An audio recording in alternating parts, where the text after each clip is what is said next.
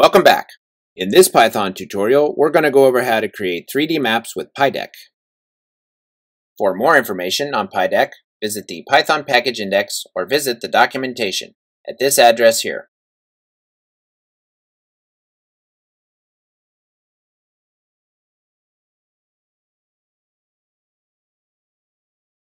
Here we have a gallery of examples.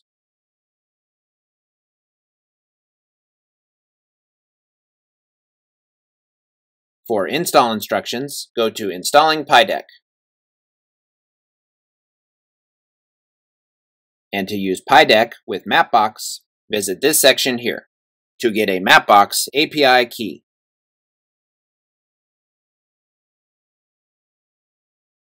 A couple quick notes. Mapbox requires an API key. To rotate your 3D maps, you can use different key combinations. So for example, on the Mac, you can use Command with your mouse or your trackpad. For Windows, you can try out other key combinations. For all of our examples, we're going to use this pattern here. First, we will create or pull in our data. Then we will create our view, which will give us the start location, the zoom level, and other view attributes. Then we will create our layer or layers. Then we will render the map. And finally, we can display or save the map. For the imports, we have imported pydeck, pandas, Vega datasets, IPy widgets, palatable, JSON. And as we mentioned, if you want to use Mapbox, that requires an API key.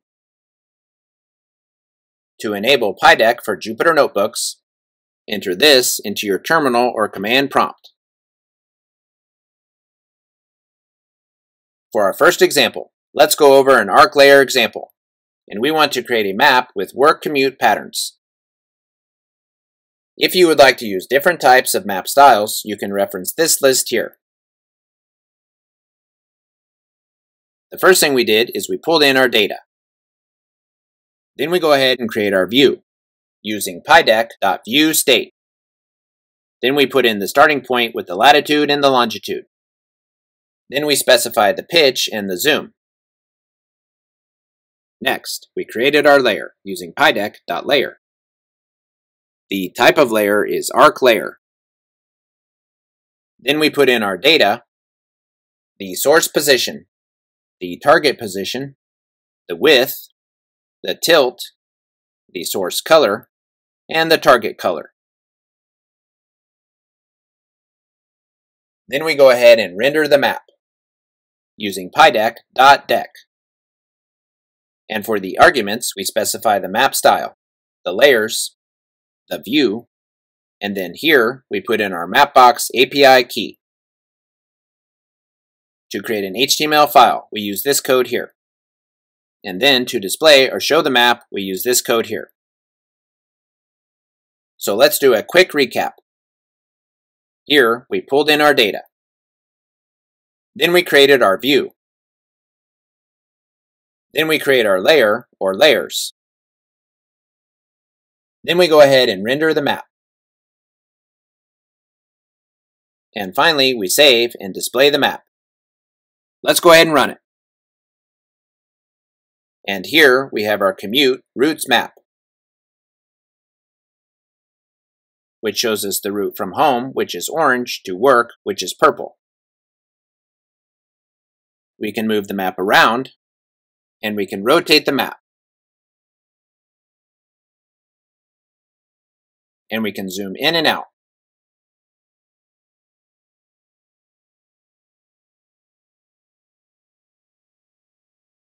Let's move on to our next example.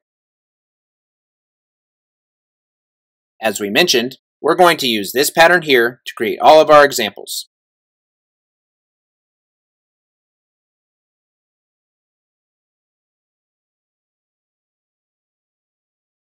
In this example, we have created a column layer to show us population by county. So we can see the taller the column, the higher the population.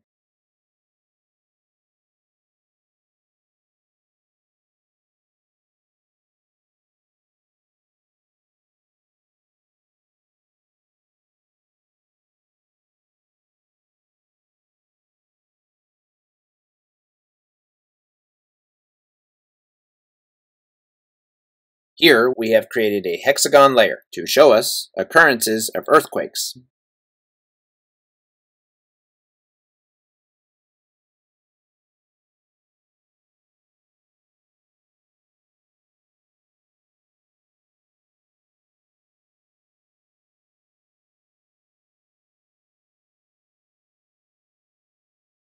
Here we have a heat map layer example to show us population by county.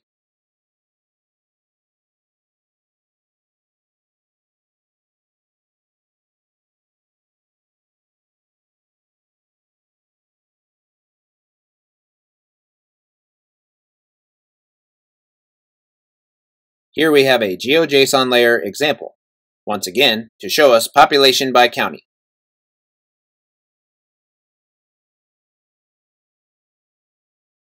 The more the county is elevated, the higher the population. So for example, Marion County is the highest populated county.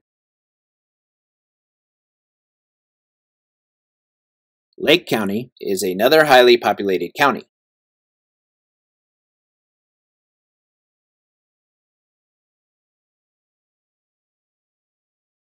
This example shows a text layer with county names.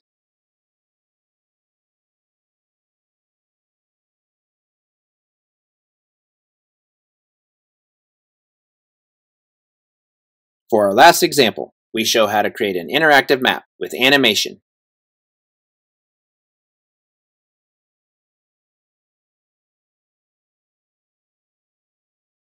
And this map shows us population growth over time.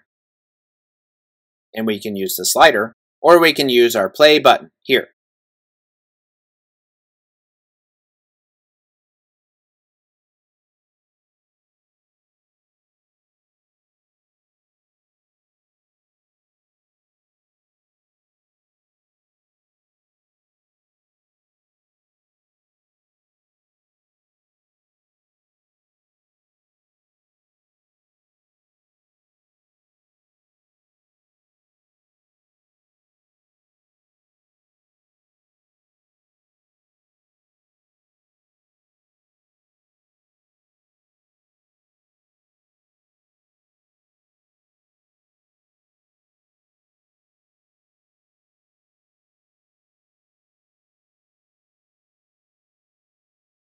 To create the map, we use the same pattern, with the addition of using widgets from MyPyWidgets. We go ahead and pull in the data. Then we create the view, the layer, we render the map, and here we create our widgets. And finally, we show or display the map.